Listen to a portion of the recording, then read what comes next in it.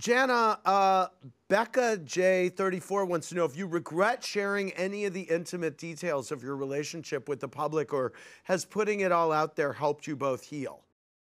There are times when I definitely regret it, just because I recently got a DM in my Instagram saying that my husband cheated on me again, and getting those kind of things kind of freaks me out at first. But I think in the end, I'm happy because I do know we have helped people see, the silver lining, and that marriages are work and it takes two people and it's really hard.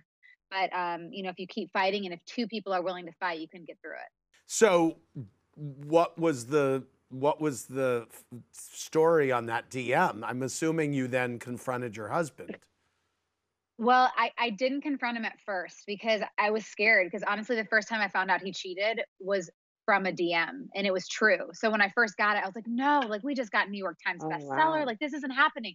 This isn't happening right now. Like, and my heart just like sunk like to the floor. And I waited a few days because I was like, I need to talk to my therapist. I need to DM this woman back or whoever this person was and get more information and see if it's actually true or if they're just trying to mess with me. And, as I got more information, I realized that it wasn't true. And I eventually, a few days later, told my husband and said, like, hey, this is what happened. This is why I've been a little bit more distant. I was scared and I didn't trust, I didn't know what to trust. All right.